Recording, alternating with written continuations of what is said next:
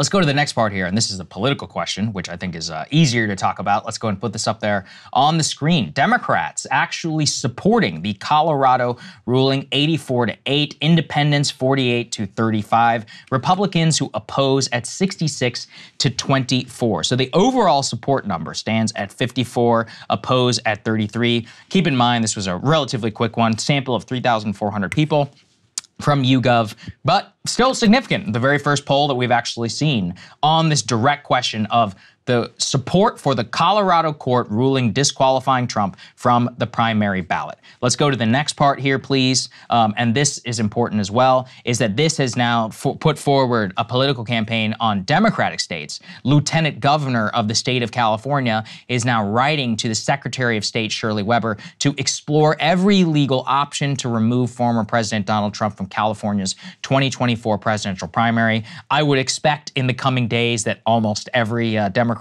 or at least hard blue state, is going to try and pursue this in terms of their lieutenant governorships. Of course, it will eventually get adjudicated at the Supreme Court level, but they will try to get it to be done.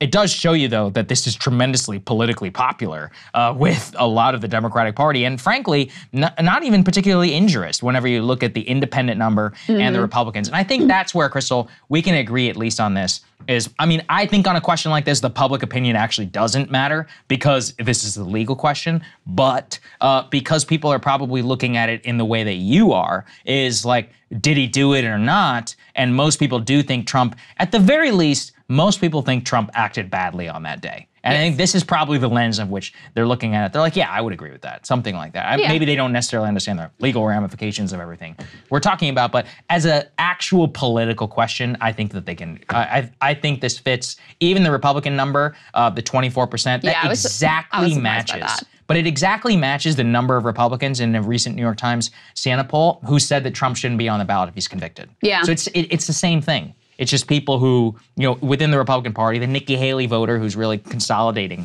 right now and really actually like doing pretty well in New Hampshire. Yeah. I think that's where it comes down. Yeah, there is a very normie reaction here of like, yeah, January 6th was bad and maybe it is appropriate that, we take these sort of extraordinary measures against him, and just looking at the text here, that seems like it fits.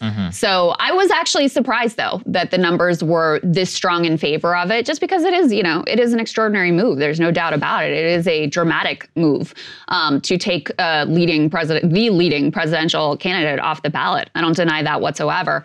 So I was actually a little surprised to see a 20-point margin in favor of that court decision. And in particular, I wasn't surprised at all to see 84% of Democrats support it. I wasn't that surprised to see that a plurality, 48% of independents support it. I was surprised to see that basically a quarter of Republicans are like, yeah, I think that's appropriate, given the fact that Trump is still such a dominant figure within the Republican Party. I wonder if that number will move as the news cycle really kicks in and the very, very clear and hard partisan lines on this question sort of kick in, and if there's more of a rally to, a sort of like tribal instinct or partisan rallying around what this question means. I wonder if you don't see that support on the Republican side dip. But I was kind of surprised by this instant poll reaction myself. I thought that it would be more of a 50-50 split on this question. I would have assumed so too. Although I don't know. It also is one of those where on January 6th, you saw Republicans are like, yeah, he acted badly, but I also think he's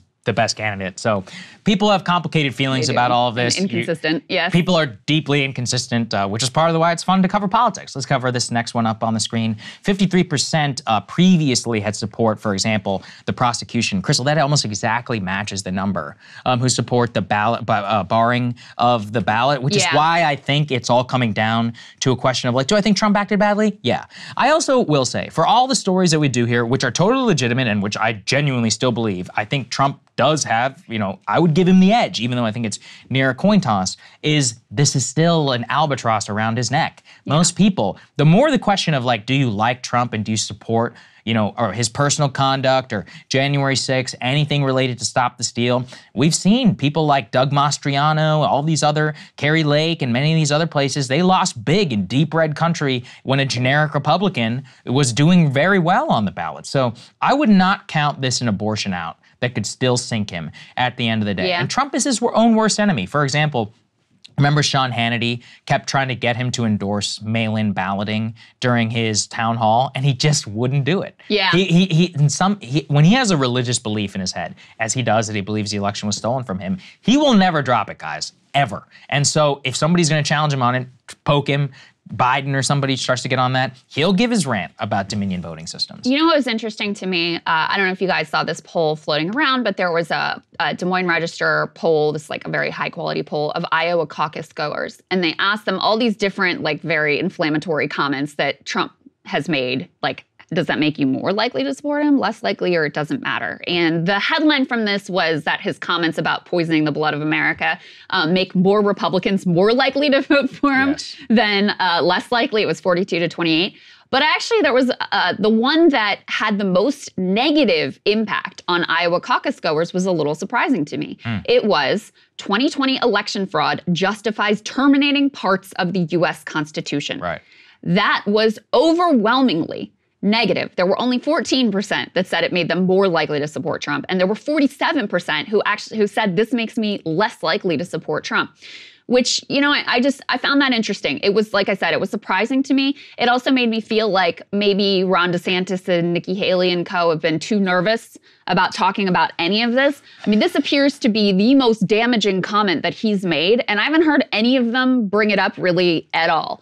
So there's that, but it also does show you that even within a Republican base that overwhelmingly does think that the election was stolen, there is a discomfort with the level of disorder and chaos and certainly a direct attack on the Constitution that Trump has floated in the past. Yeah, definitely. I think that, I mean, look, it's the reason why is that people who, even let's say, for at least most Republicans I know, with people who are like, yeah, the election was stolen, they don't mean it in the way that Trump actually means it. They're like, well, Mark Zuckerberg, you know, censored the Hunter Biden laptop story, and that's election interference. I'm like, yeah, I mean, conceptually, yes, but that's not what Trump is saying. And I think that having to often grapple when it's truly like in your face and sometimes with Trump makes people uncomfortable. That said, I still think a lot of people are going to vote for him. I'm not quite sure I agree, though, because with DeSantis, he's got to win over Trump voters, too. Nikki Haley has always been just an anti-Trump candidate. She's a return to yesteryear. So of course, she's going to get yesteryear type voters. But if you actually want to win an outright majority, that would require winning actual MAGA people. And MAGA people support Trump as a cult of personality. Let's not even put aside like anything that, you know, whether they support or believe anything. It's more about protecting him, the individual. Yeah. So that's where they've always been in a tough spot. I always thought it was impossible. Right. Like I, from the beginning, have said like, I don't think that there is a strategy that they could deploy that would be successful, and I still think that that is the case. However, polling does at this point show that this is actually more, not his election fraud claims, but the chaos and the lawlessness surrounding those election fraud claims are more of a liability for him with Republicans than I had really thought.